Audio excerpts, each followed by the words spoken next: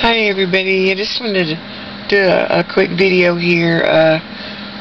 This has to go in the mail. I'm going to get it posted. It's for a swap over at UK-Ireland. It was a fairy dress swap. Anyway, this was a dress I came here with. I made several, but this is the one I'm going to send.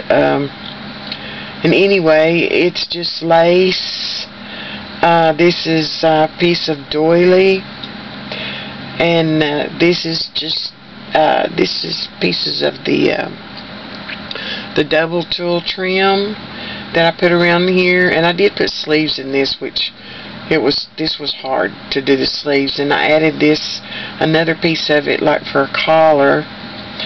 And this was some pink trim with the velvet ribbon in the middle, and I just thought that was real pretty, and it just went with the dress. And anyway, I made this like out of the paper and Mod Podge and ScrappinHappyxo Jeanette.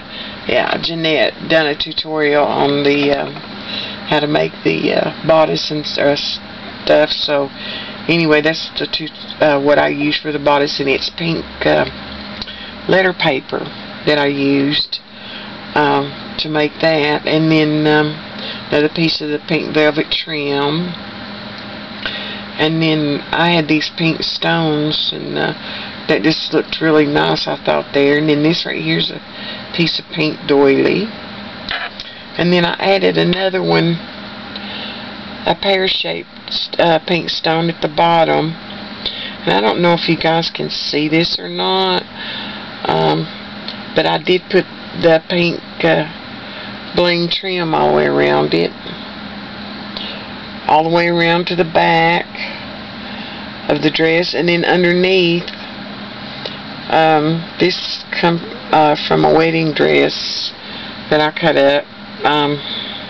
This fabric did, and I don't know, it's not stiff, but it's got a lot of body to it. And then I added this pink trim with the pearls all the way around the bottom of it. And I don't know, I thought it turned out really cute. And I made a pink hanger, which the hanger was tough to get in this dress because it's not split in the back. It was, so I could get it off the doll. But anyway, after I got it off the doll, I covered that part, cut it off that, so this dress is solid.